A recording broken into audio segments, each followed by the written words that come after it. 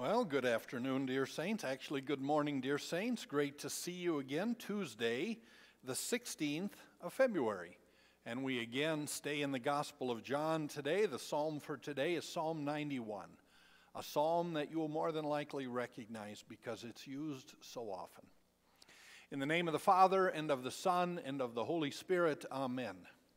In the morning, O Lord, you hear my voice. In the morning I prepare a sacrifice for you and watch. My mouth is filled with your praise and with your glory all the day. O Lord, open my lips, and my mouth will declare your praise. Glory be to the Father, and to the Son, and to the Holy Spirit, as it was in the beginning, is now, and will be forever. Amen. Well, from the psalmist, Psalm 91. He who dwells in the shelter of the Most High will abide in the shadow of the Almighty. I will say to the Lord, my refuge and my fortress, my God in whom I trust. For he will deliver you from the snare of the fowler and from the deadly pestilence.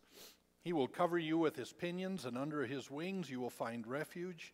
His faithfulness is a shield and buckler. You will not fear the terror of the night, nor the arrow that flies by day, nor the pestilence that stalks in darkness, nor the destruction that wastes at noonday. Because he holds fast to me in love, I will deliver him. I will protect him because he knows my name. When he calls to me, I will answer him. I will be with him in trouble. I will rescue him and honor him. With long life I will satisfy him and show him my salvation.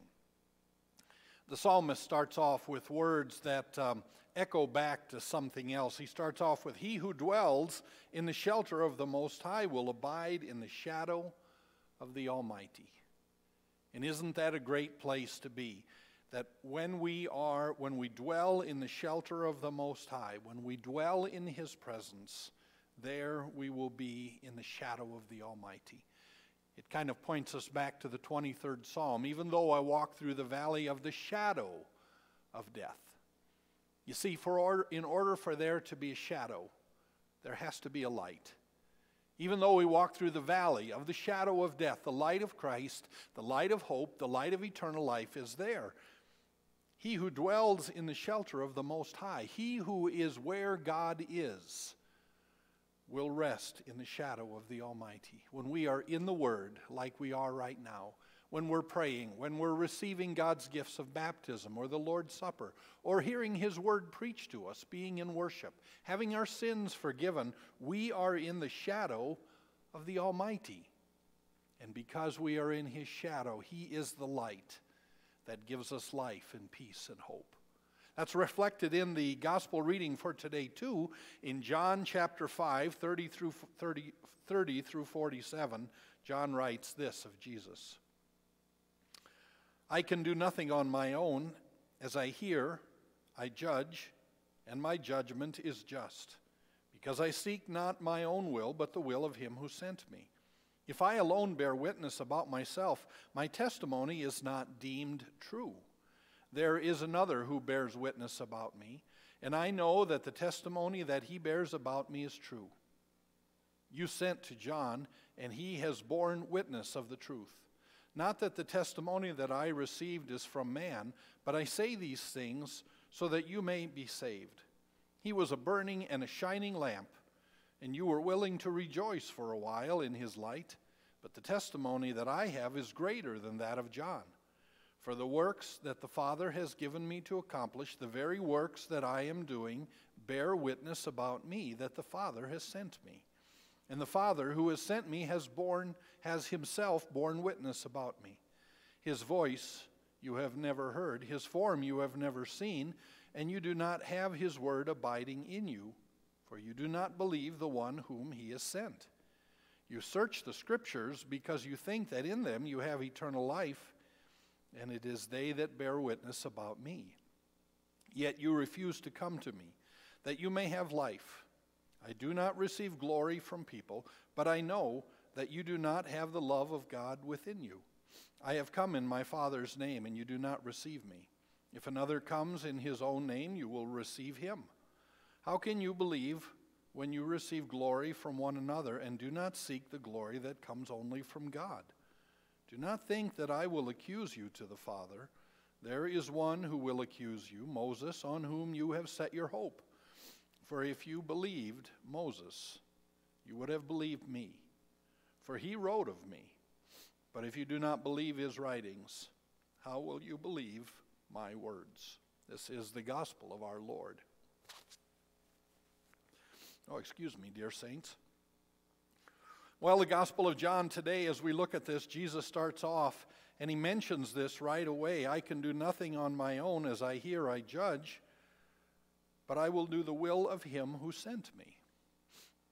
What is God's will?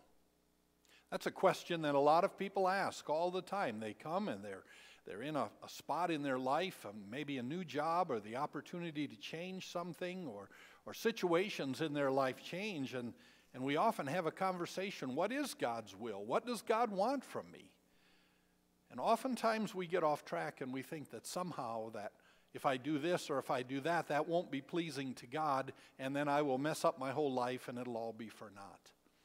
Well, in reality, we have a tendency to think about God's will incorrectly. Does God want me to stay in job A or take job B? Well, in all reality, job A or job B to God is probably not as important as how you function in job A or job B. If you can do job A and continue to provide for your family and do well, and you're in the Word, and you're doing all of your vocations of father or mother or worker or whatever it might be, thanks be to God. If you can do that in job B and maybe provide better for your family, that would be a great job too. You see, it's not so much when we look at these earthly decisions, it's not so much about what we do, it's about how we do what we do. Are you faithful to God in your life? Are you using the vocations He's given to you? When we look at making these decisions about what we should do for our future, the decision isn't as important as how we live our life when we make that decision. If you stay in your first job, thanks be to God. Be in the Word, be in worship, receive His gifts, love your family, do all of those things. When we look at the true will of God, the first and foremost will of God is that all people would be saved. That all people would hear His word, confess their sin, believe in Jesus, and be saved of all their sins. You see, Jesus came to seek and save the lost. Jesus comes to do God's will. That's what we heard yesterday in the gospel reading. And He doesn't do anything that the Father doesn't say, and the Father says that He wants all mankind to be saved. So Jesus comes to preach and to teach and to bring salvation to all mankind. That is the will of God. And how you live your life in the midst of His will, well, we pray about that God would give us wisdom to make good decisions, wisdom to be good and faithful in all the things, all the vocations He has given us to do. And when we can say we did that to the best of our ability, we confess our sins for the areas we've fallen short, and we live joyfully knowing that we have done.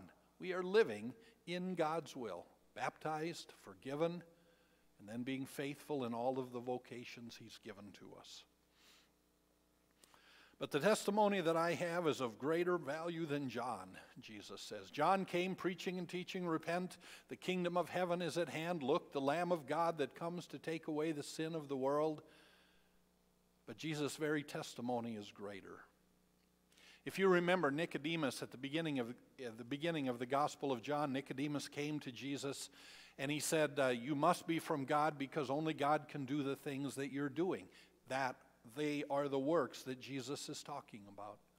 These things, these very miracles that only God could do. That He could restore sight to the blind, hearing to the deaf. To the mute, He would touch them and their tongue would be loosed. Leprosy would leave. Dead girls would rise. Dead friends would come out of the tomb. All of these things are only works that God could do. When John, a little bit later in the gospel here, we'll see this, John the Baptist in prison and wondering now about Jesus, if He is the Son of God or not, because John didn't expect his life would turn out that way. And when John sent his disciples back to Jesus, Jesus sent the disciples back to John and say, tell John what you see. The dead are raised, the blind have their sight. You see, he's pointing to the miracles that only God could do. We see those miracles. Maybe not like some of these miracles, but every morning, every Sunday morning when we gather here, or every time you pray and your Lord says to you, you're forgiven, or he pronounces that to you through the pastor, that is a true miracle of God. That he has come into your world of grief and brokenness and pronounced to you that your sins were forgiven by Christ on the cross. Every time we gather at the Lord's Supper, and in your hand or on your lips is placed the very body of Christ. And when you drink that wine that is in with and under the blood of Christ, there you have Jesus coming to you. That is certainly a mystery. With just water and the Word of God in the name of the Father, Son, and Holy Spirit washed across the head of a baby or an adult, and their life and salvation reigns. That's the very miracle of God. That's the miracles that Jesus bore, and those miracles point to him as one more powerful than any other who has come. They point to Jesus. Just a little bit later in the text, in verse 39, Jesus says, "You search the Scriptures because you think in them you have eternal life, and it is they that bear witness about me." Remember, Jesus speaking to his enemies, to those Jews who would not believe. And they search the Scriptures, and they know the Scripture, and they're waiting for the Messiah to come, and yet the man standing in front of them speaking is the Messiah. You see, we have to make sure that we understand all of the Scriptures, that we don't just take parts and expect something, and the rest of the Scriptures point a different direction. That's the trap the Jews fell into. They wanted an earthly king. They wanted a king to do it their way, and they missed the whole point of the Scriptures, that God promised a Messiah to save us from our sins. There is this phenomena that happens to people sometimes. They have a religious superstition. I'm in church, therefore I have salvation.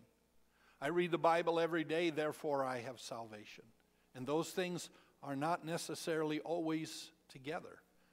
Just because you come to church all the time doesn't mean you have salvation. Salvation comes through knowing Jesus Christ and confessing him as Lord. And we hear that in church. Thanks be to God. But if church is a place you go just because you want a good week and you're afraid if you don't go to church you'll have a bad week, then you're not trusting in the Savior.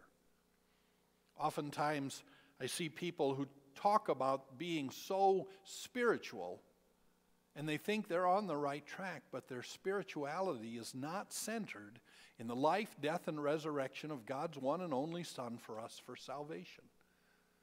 They have religious superstition. They have spiritual superstition, but they have no Savior. If you remember in the Old Testament, the Pharisees would dress up, and they had these things called phylacteries. It was a little box, and in that little box was a scripture, and they would wear the box right on their forehead with a band around and a box on their forehead or on their wrist carrying the scriptures with them. Religious superstition. That somehow if I have the Word with me, that makes me a super Christian. Now, I'm not saying the Word is not valuable, but remember, the Word points us to Jesus. Wearing Scripture on your head and your wrists will not save you. But believing in the Scripture, believing in the Christ that the Scripture reveals is salvation. When we gather and worship, even in daily devotions, we have to make sure that we see at the heart of every single devotion, every single worship service, every single sermon and Bible study has one purpose, pointing us to the hope and the promise that we have in Jesus Christ, who died for you, who rose for you, who has given eternal life for you so that you would be looked at by God the Father and not judged unworthy, but judged worthy by the death and resurrection of Jesus Christ. A lot there in just those few verses of St. John. Tomorrow as we gather, we'll continue. This is the word of the Lord. Thanks be to God. Our catechetical review for today, the seventh petition, but deliver us from evil. For thine is the kingdom, but deliver us for evil. We pray in this petition, in summary, that our Father in heaven would rescue us from every evil of body and soul, possessions and reputation, and finally, when our last hour comes, give us a blessed end and graciously take us from this valley of sorrow to himself who's in heaven. And we confess this great faith that God has given to us. I believe in God the Father Almighty, maker of heaven and earth, and in Jesus Christ, his only Son, our Lord, who was conceived by the Holy Spirit, born of the Virgin Mary, suffered under Pontius Pilate, was crucified, died, and was buried. He descended into hell. The third day he rose again from the dead. He ascended into heaven and sits at the right hand of God the Father Almighty. From thence he will come to judge the living and the dead. I believe in the Holy Spirit, the holy Christian church, the communion of saints, the forgiveness of sins, the resurrection of the body, and the life everlasting. Amen. We pray. Our Father, who art in heaven, hallowed be thy name. Thy kingdom come, thy will be done on earth as it is in heaven. Give us this day our daily bread, and forgive us our trespasses, as we forgive those who trespass against us. And lead us not into temptation, but deliver us from evil.